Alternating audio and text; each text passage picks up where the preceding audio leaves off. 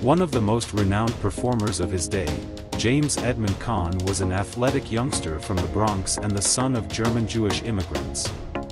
As he grew older, he began to play rough cinematic characters like sailors, football players, and criminals. One of his official Twitter accounts announced his passing on July 6th. Additional information wasn't offered.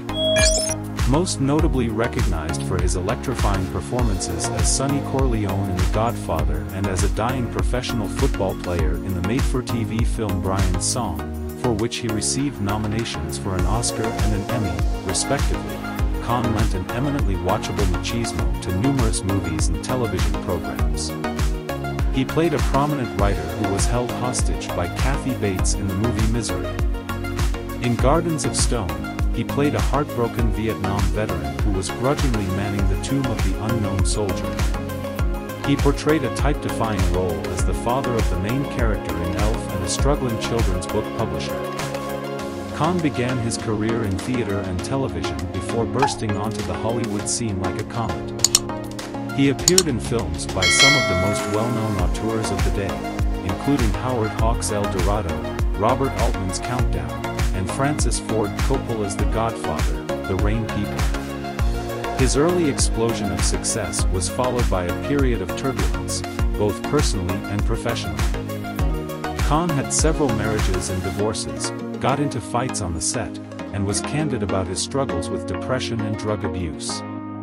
Kramer vs. Kramer, Apocalypse Now, M*A*S*S*H, and One Flew Over the Cuckoo's Nest were just a few of the movies he turned down in favor of ideas that ended up being box office duds. The New York Times quoted him as saying in 1991, "There are photos I made that I still haven't seen." In the middle of some of these photographs, I kept asking, "What am I doing here?" as if you're stuck in a hallway and unable to leave. I was depressed when I was creating these. Misery helped turn things around. The former athlete spent much of the 1990 movie tied to a bed. Caan also anchored the movie emotionally. His actorly range was immense.